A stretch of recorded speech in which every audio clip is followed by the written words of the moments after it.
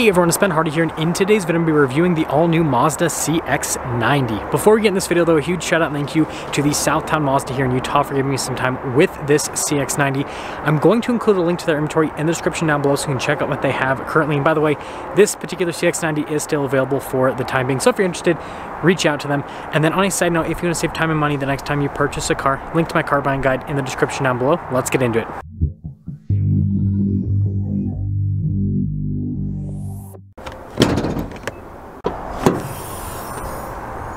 So under the hood, we have a turbocharged 3.3 liter inline six that goes through an 8-speed automatic transmission. Power outputs are 280 horsepower and then 332 pound-feet of torque with this particular model. And then fuel economy is 24 around town and then 28 on the highway. Now, before we go over the front end, I do want to mention, if you want to see more videos just like this, then I recommend you subscribe because I post content every single day. Starting with the hood, it's actually really massive, and notice it's like flat there in the center with distinctive lines on either side, so it's simplistic, but it looks very muscular. I'm actually a huge fan of these lights. They looked kind of funky in the photos and videos and everything, but in person they look really cool, especially with little daytime running light right there. And then look at the chrome here on the grille. You also have that on the Mazda logo as well. And then look at the little camera there below the logo. And then I like this kind of area right here. And then look, more chrome trim at the bottom and parking sensors on the front end as well. And putting it all together, it obviously does have a lot of design cues from the CX-9, but it just feels more modern, and I would say it looks more luxurious as well. Now, come around the side here, tire wheel setup is 275, 45, 21 on the front and over in the rear as well. And then you guys can see here with the wheel design, I think it's pretty cool looking with all of the silver. Notice our unpainted fender flares, and you can see that trim continues along the side with little silver trim. And then you can see this trim piece, and if you look really close, it actually says inline six on it. And then notice the mirror caps are body painted as well as the door handles. And then taking a look at the full side profile here, again, you can see kind of like some design elements from the CX-9, but for the most part, it looks quite different. So here's our key fob. We got the Mazda logo there on the front. You guys can see we've got our unlock and our lock function as well as the opening for the hatch, which we'll just press that right now. Now, popping inside of the CX-90, you'll notice that we've got a decent amount of storage space behind the third row, pretty standard for this segment. And underneath, you can see all the toolkit and everything. And notice with the third row, we can fold it down. We just have to pull these straps right here. Actually do it like in one motion, there you go. And then you can fold the seat down. We actually have some charging port action back here as well, which is pretty cool. And then I wonder how easy it is to get this back into place with one. It's easy to do with one hand, frankly. So I think that's a big positive.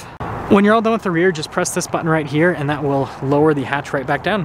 Now, these taillights are very interesting. Notice how they go pretty deep into the tailgate. This is like new for Mazda. And then of course we got our CX-90 badge here. And then I like how it says E Sky Active G there for the other badge. I think that's pretty cool. And then we got more parking sensors here at the bottom. The lighting today is absolutely horrible, but this is the rest of the rear of the CX-90, and I think that it actually looks really good, especially from like this 3/4 angle here. Now, popping inside, you guys can see we've got this sunshade here in the rear, and then look at the trim on the top of the door panel, and then you can see the padding and stitching down below, and then decent storage at the bottom. Now, here are these seats. I think they've got a really cool design. This reminds me of like from the CX-50, actually. You can see the stitching there on the side as well. Legroom here in the rear is actually really solid. We got a storage pocket on top of that. You can see some vents here in the center, USBs. We've got our own climate zone as well as heated seats. And then headroom back here is also really good. Now in the third row, pretty typical in terms of legroom, and I think it's pretty cool. We got these little vents here on this side as well as some USB action. I do want to mention these seats in the third row, they still look very premium, so I think that's a big plus. And then headroom back here is also really good. And now taking a look at the front door panel here, you guys can see the trim at the top, and look at the silver trim down below, and then the padding down below with the stitching. All of our window controls right here. We also have our mirror adjustments. The mirrors do power fold in, and they have blind spot monitoring. Now taking a look at the front seat here, you can see perforated all down the center, still has that like insert there, and then look at the stitching on the sides. And then we also have our power adjustments on the side as well. Got our memory seat functions right here. This is for the hatch. That's for the safety tech right there. You guys can see with the parking sensors and then your traction control as well. And then the steering wheel itself, it looks like it is, yeah, manually adjustable.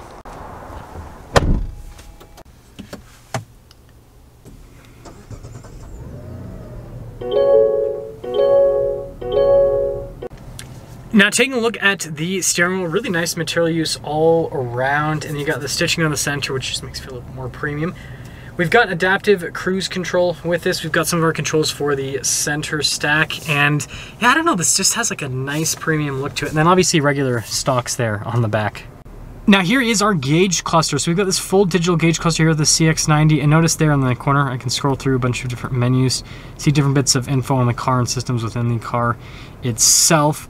But I like the design of this because again, it like goes to like Mazda's normal design with their gauge clusters, if that makes sense, but it just is obviously fully digital. That's pretty cool with the drive modes. Yeah, you got like a little animation right there with each of them. And look at that little flip. I wonder what the off-road mode looks like then. I'll flip with the gauge cluster. That's pretty exciting.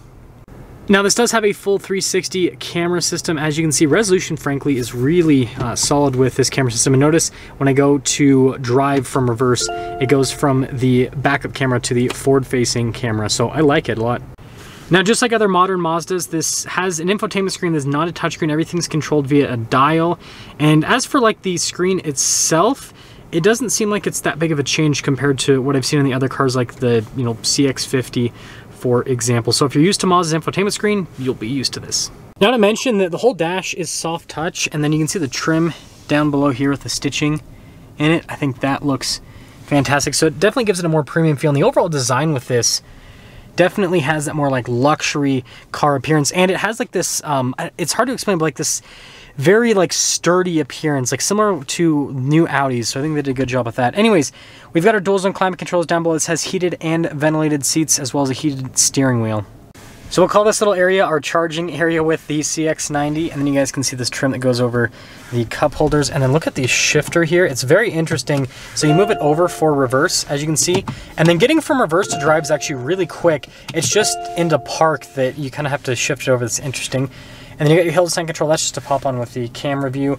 Analog control, well, the only control rather for the infotainment system and the shortcut buttons that are associated with that, your parking brake, your auto hold. And then this has the double open center console, so it's like two different lids. Decent storage space inside. And I love the like padding and trim there on the top. I think that looks nice. And then popping into the glove box, lined with felt, pretty normal sized. And then up top here we got a sunglass holder, and then we do have our controls for the full panoramic sunroof, and so another nice feature. So sorry, there's a little bit of glare on the window, so it's kind of hard to see the window sticker. Anyways, this is a CX-90. This is a Premium Plus, so this isn't like the fully loaded version of the CX-90, but I mean, you guys saw it had tons of options. Anyways, base MSRP is $52,950 on this one. After all options, this one stickers for $54,920. Let's see how the new CX-90 drives.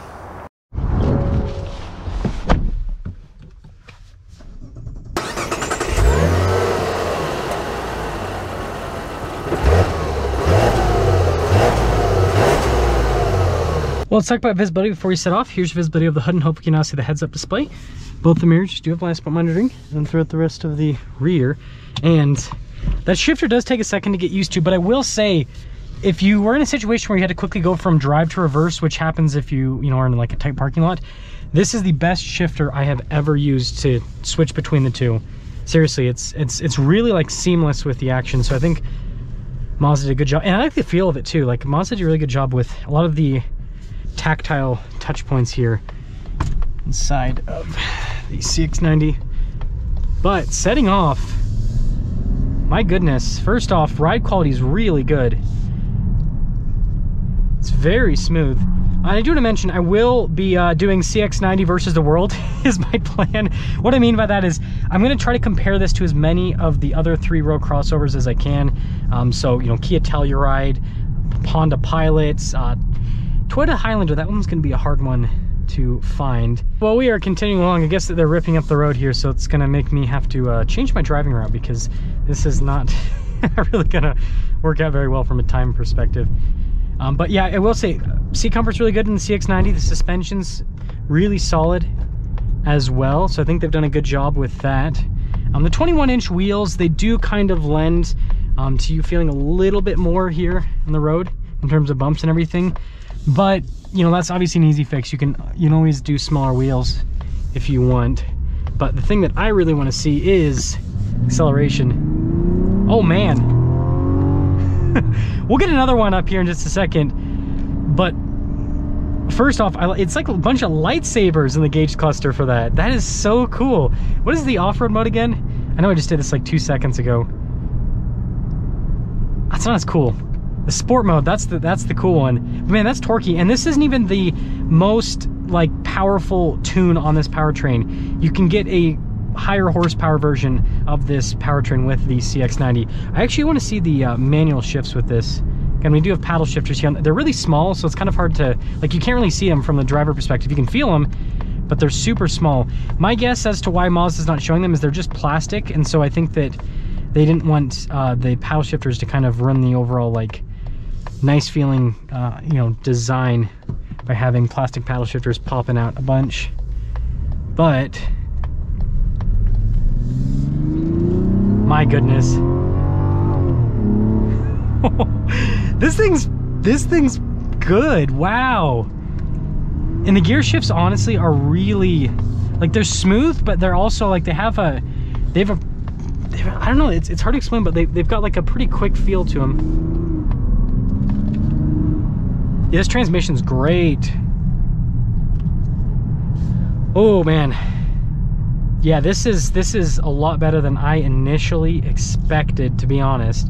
Again, judging by, like, you know, the photos and everything, I don't watch other people's reviews because I want to be unbiased with mine. I don't know what anyone else is saying about this, but what I want to say is, for the segment that this is in, for the price point this is in, really solid powertrain. Again, this is the base powertrain. Holy guacamole, right? It's crazy. There's a more powerful version. Yeah, Mazda killed it. I think this is one of those situations where, like, as soon as people, like, realize what this is, it's like, yeah, it's gonna sell like crazy. So let me know what you guys think about the new CX-90, but I'm super impressed and I'm excited to do the comparisons, but I have a feeling this is gonna win quite a few of them, if not all of them.